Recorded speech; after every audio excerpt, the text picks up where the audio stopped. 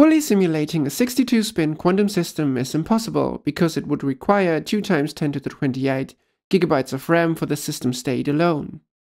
For some systems, however, we can use a clever trick that allows us to actually perform the simulation. For example, consider the quantum Heisenberg chain surrounded by a large number of spins that weakly couple to all the other spins.